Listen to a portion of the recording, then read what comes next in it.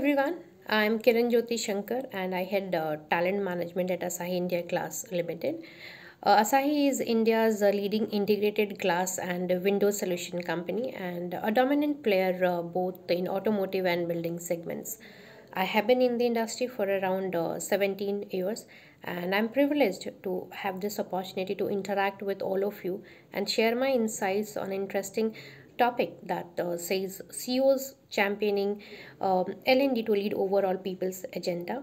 So, in my thought, in today's world where change is happening with a breakneck speed, rescaling and upscaling has become the need of the hour, and this cannot be driven all alone by the L&D team anymore.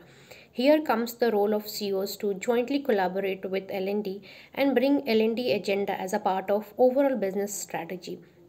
Together, they have to create a culture of continuous learning and encourage a collaborative knowledge sharing culture in the organization. While I have a lot more to speak on this subject and learn and hear you all on the forum, please join me at 9th edition of L&D Innovation and Summit and Awards on 17th March at Radisson Blue, New Delhi. Stay tuned. Thank you.